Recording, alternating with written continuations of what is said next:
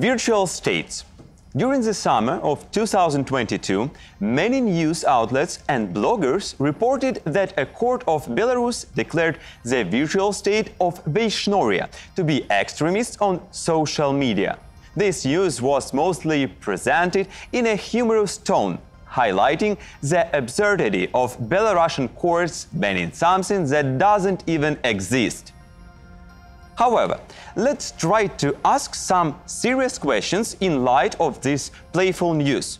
Are virtual states like a hobby? What exactly is a virtual state? Could someone benefit from them? Is it a game or a joke? Why do people come up with them? Spoiler alert! Yes, it's possible. And the main spoiler is that there are far more virtual states than you might have even imagined.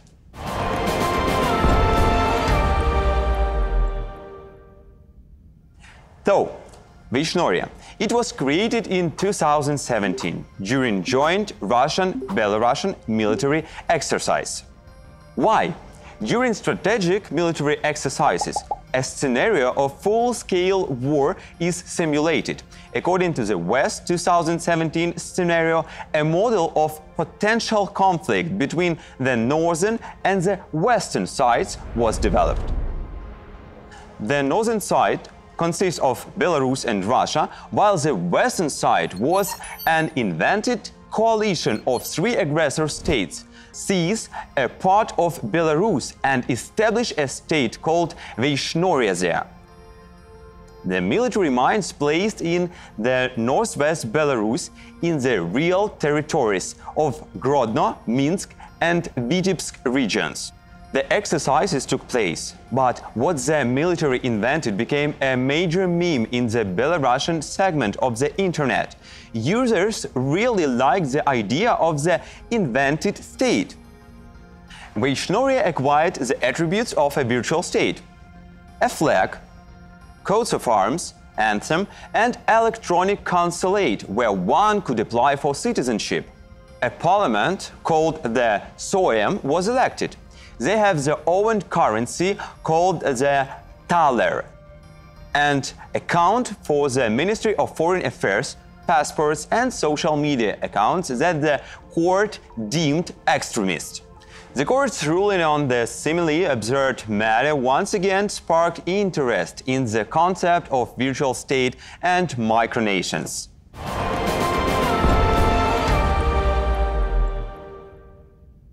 What is a virtual state? As the term itself suggests, a virtual state is a fictional, non-existent state. It's often associated with the realm of the Internet.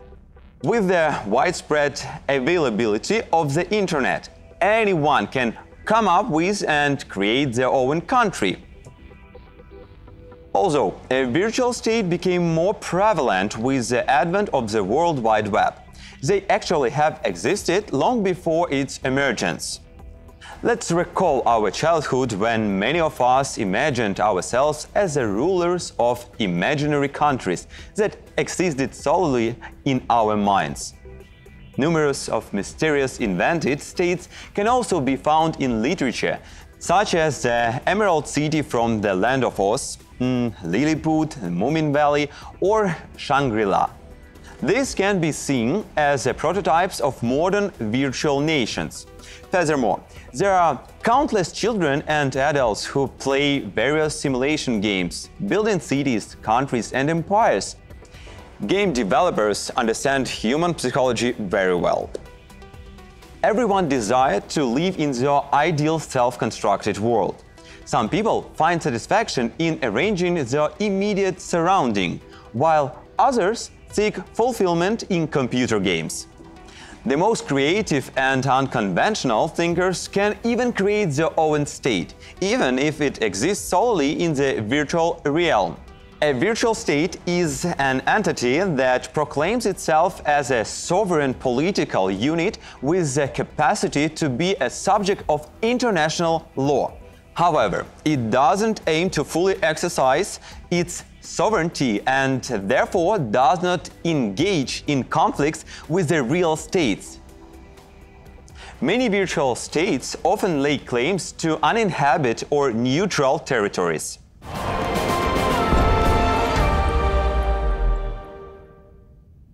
How do mock states differ from real ones? There are key criteria that easily allow us to determine whether a state is a genuine or not. Territory with a permanent population, governing bodies, monopoly of the use of force, the right to collect taxes. There are also important additional features, such as national symbols, national currency, a common language, and an army, among others.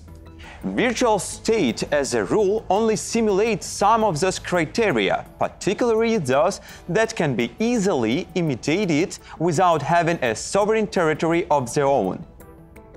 For example, they may have governing bodies, national symbols, a currency, passports, awards, and distinctions.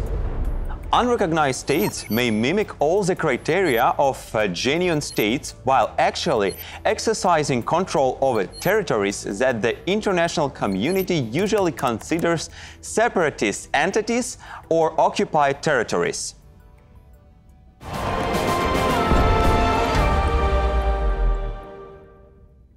Virtual states are not all the same. They have their own peculiarities, just like conventional states. Virtual states can be divided loosely into three groups. The first group doesn't have their own territory and does not strive for real and complete sovereignty. They are usually not taken seriously by real states on whose lands they are proclaimed. Belarus' judicial decision regarding the virtual state was unprecedented in this regard. The second group consists of those who claim ownership of certain territories, sometimes with a relative success, as we will see below. Those territories are usually natural lands or private properties of their rulers. The third group comprises humorous or satirical states. Furthermore, the forms of governance in virtual states are also diverse, since most of them are products of imagination, authority, and the projects of individuals. Their organizations tend to have a rather autocratic character and adopt an autocratic form of governance. Many virtual states function based on the model of governments in exile. The legislative structure in those states is similar to that of the real states. Typically, the Declaration of the Independence serves as an initial document, proclaiming a new independent state on a particular territory. Subsequently, a constitution is established outlining the foundation of the political system.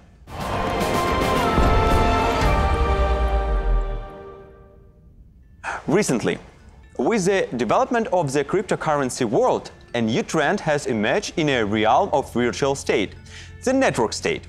And it involves serious money and investments. Renowned venture capitalist and entrepreneur Balaji Srinivasan is one of the proponents behind the creation of the network state. What is the idea behind it?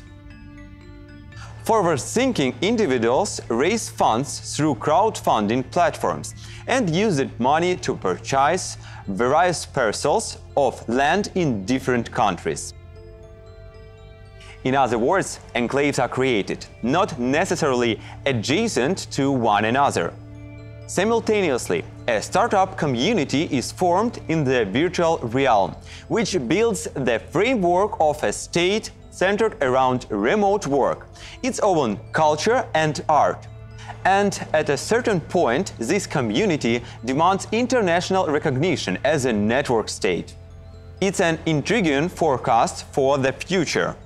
By the way, Aristotle defined a state as an association of persons in a political community who have a common purpose and pursue the best life possible. Virtual states, more than anyone else, align with this definition.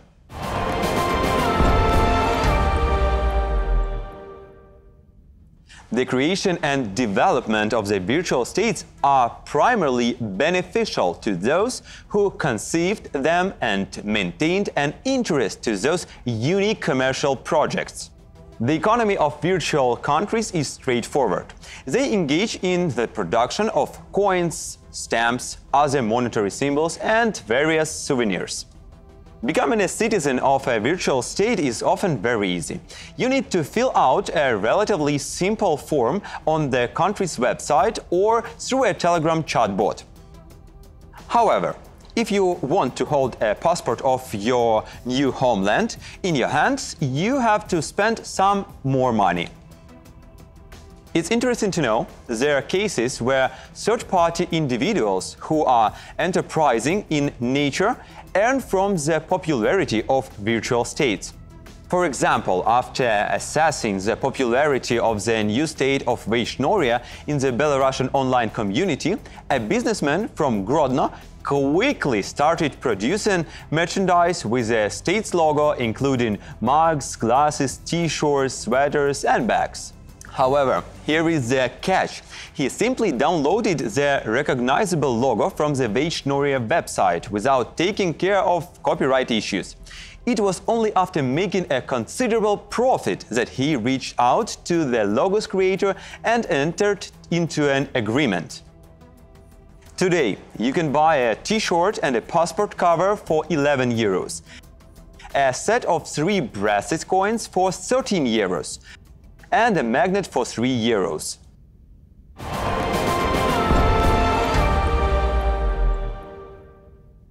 Looking at 4 virtual states as an example, we can see that they can be completely different, but generally pursue the same goals, serving as a commercial projects. Sealand. The Principality of Sealand is located on the sea platform in the North Sea, 10 kilometers from the coast of Britain. It claims sovereignty over the platform itself and surrounding territorial waters. The Declaration of Independence took place in 1967. The platform was originally constructed by the British Royal Navy during World War II, housing anti-aircraft guns and a garrison of 200 personnel. After the war, the platform was abandoned. In 1967, retired Major Paddy Roy Bates seized the platform and declared the establishment of the sovereign state, proclaiming himself Prince Roy I. Initially, Bates and his associate planned to open an amusement park on the abandoned platform, but they fell out and Bates becomes the sole owner. British authorities made several unsuccessful attempts to occupy the platform. Patrol boats were repelled by warning shots, and the authorities chose not to escalate the conflict, not taking Sealand seriously. During the heyday of the Principality in the mid-1970s, around 50 people lived on the platform, including the Roy I family, their friends and support staff. In 1978, a group of German and Dutch mercenaries attacked the platform. Bates and his family successfully defended against the attack and even took the assailants as prisoners. Subsequently, the German ambassador, along with the British diplomats, arrived by helicopter to negotiate to release for those citizens. According to the prince, the negotiations de facto legitimized the country. However, in reality, Sealand is not recognized by any state. After his father's abdication and death, Michael Roy Bates assumed leadership of the state. In reality, Bates' family has long abandoned the country and resides in the United Kingdom. Living on a sea platform with constant winds and turbulent waves is quite challenging. Therefore, the entire activity of the virtual state has shifted to the internet. By the way, on the Sealand website, one can purchase souvenirs as well as noble titles. Becoming a lord or a baron cost as little as 37 euros, while a ducal title is the most expensive, priced almost 600 euros. Sources of income include the sale of postage stamps, coins, souvenirs, titles, and donations.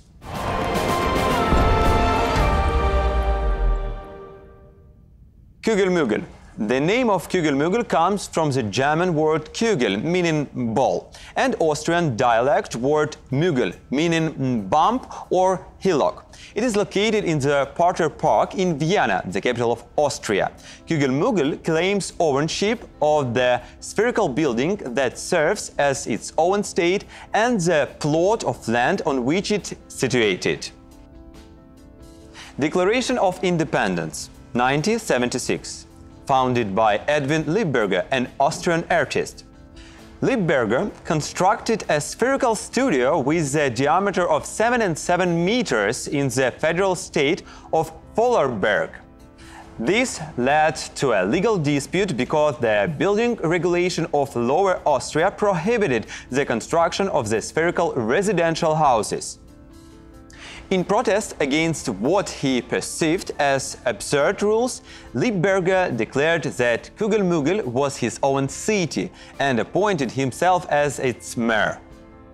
The conflict escalated, and due to his ongoing dispute with the authorities, the artist transformed Kugelmugel into a federative state and declared its republic.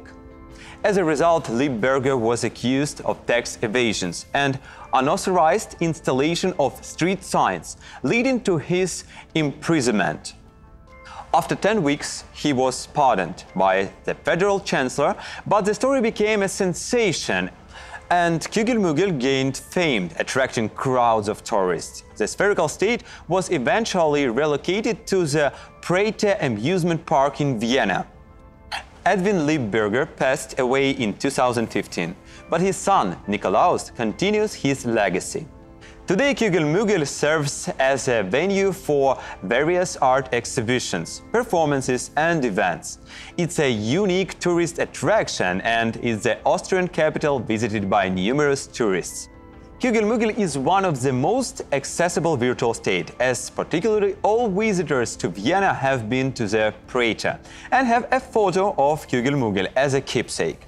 Sources of income include the sale of souvenirs, entrance fees and the organization of cultural events.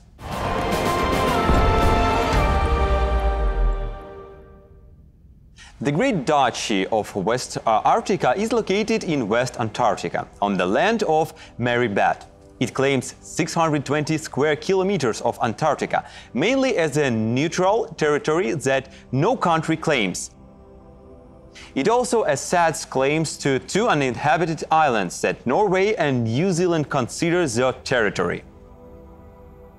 Declaration of Independence, 2001. Founded by Travis McHenry, a former US Navy sailor. Travis McHenry, presumably an adventurous marine, discovered that Marybird Land was the only terra nullius unclaimed land on the continent, meaning that no country had territorial claims over it. The United States wanted to claim it, but they didn't manage to do so there before the signing of the Antarctic Treaty in 1956, which froze territorial claims. How did Travis do it? In his opinion, the treaty contained a loophole. There was no prohibition on individual claims. McHenry sent letters to the government of the parliament, members of the UN Security Council, proposing the creation of a new virtual state. He also sent letters to the governments of countries that had claims on the territories surrounding the new virtual state: Chile, New Zealand, Norway, Austria, and Argentina. Naturally, the letters went unanswered. The state has its own bank, and its anthem is set to the tune of God Save the Queen. West Arctica went through a period of instability when McHenry abdicated the throne and then reclaimed it. West Arctica became the first and the most active virtual state in Antarctica, and later more than 10 other virtual countries emerged. Among them are such names as the Republic of Moriah, the Grand Duchy of Flandrensis, the Kingdom of Finland, and the Federated States of Antarctica. They all exist on the internet, often forming alliances and quarreling, asserting territorial claims against each other. All of this may seem funny, but those virtual states have hundreds and thousands of real fans and followers who follow their history and development, actively participating in it, donate, buy passports and souvenirs, thereby developing their economies. Who needs this besides a small group of fans of a particular virtual state? For example, in the category of money of private organization after 1960s, at the World Money Fair, West Arctica coin took first place in 2007. This means that it is a profitable business and a source of income since the coins are in demand among collectors worldwide. Travis McHenry also became one of the founders of Micronations, a gathering of representatives of Micronations from around the world. Micronations in 2022 took place in August in Las Vegas, with over 100 people from 30 virtual states attending.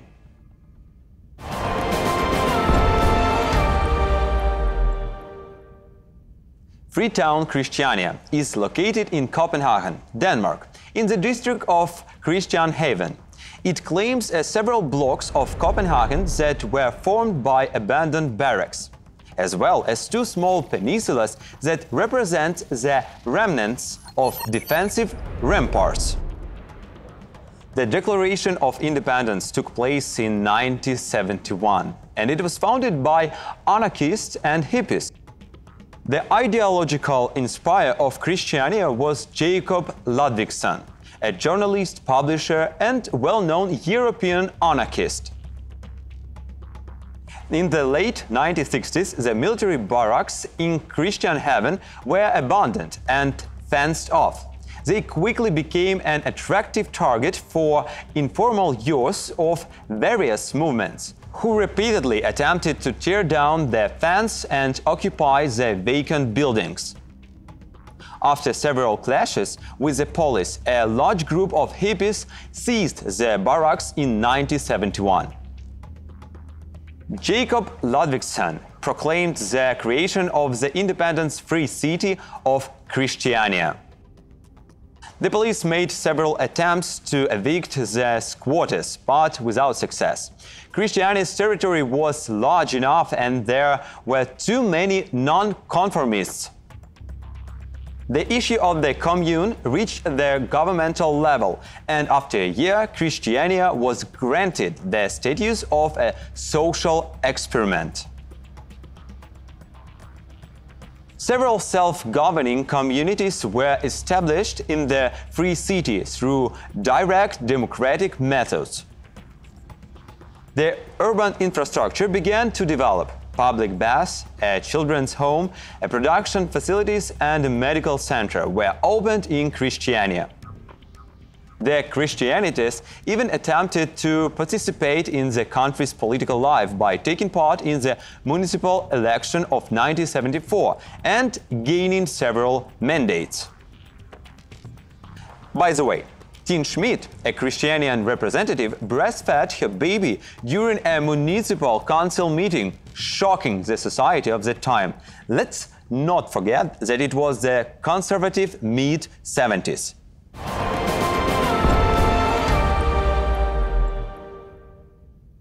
However, the following decades were marked by a permanent conflict between Christiania and the official authorities. Depending on the government in power, the pressure of the free city would either increase to the point of attempting its liquidation or transition to peaceful cooperation.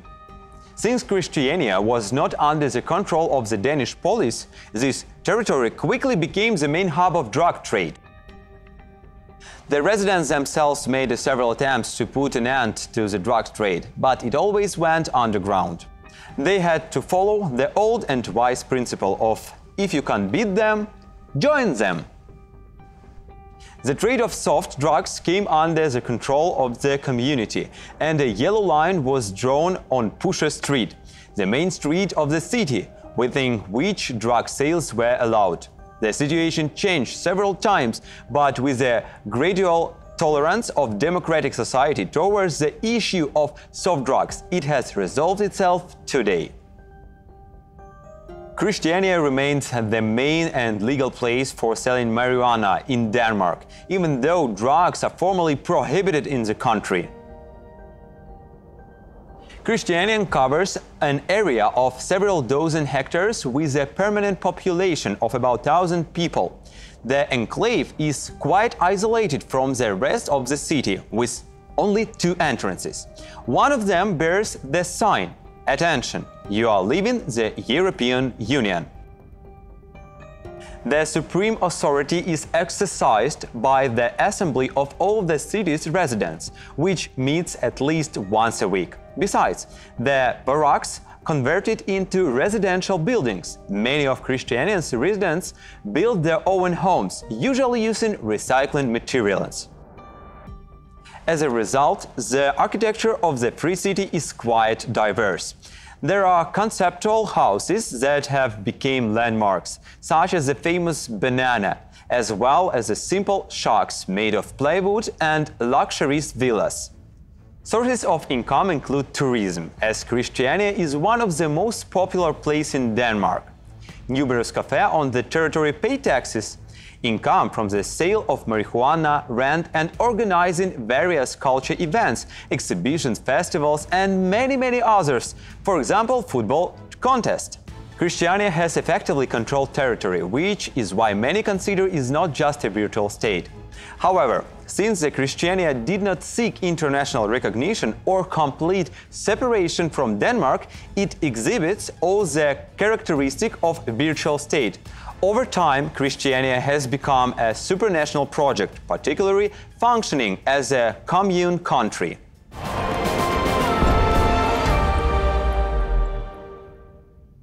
In addition, there are several interesting virtual states in one sentence. Seborga is a village in northern Italy that, due to its legal loophole, has never been a part of Italy, allowing a local florist to declare himself to the Prince of the Seborga in 1963 and establish a virtual state. Lundy is an island in the Bristol Channel, whose owner proclaimed himself its king in 1924 and started minting his own currency. The Kingdom of Gay and Lesbian is a former virtual state located on the island of the Coral Sea off the coast of Australia, as the name suggests. Asgardia is a virtual state in space established since 2016 with the goal of ensuring the survival of humanity on Earth and creating conditions for the birth of the first child in space. Ericon Empire is a virtual state founded by Canadian child Eric Lees. It has been maintained for several decades and claims various terrestrial and interplanetary territories.